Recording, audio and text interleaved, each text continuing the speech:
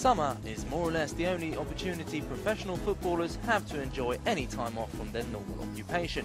Cristiano Ronaldo is one of the best players in the world, and the time away from football is one he regards important to embrace. The Real Madrid number 7 elaborated as he played host to an event in Monte Carlo, Monaco.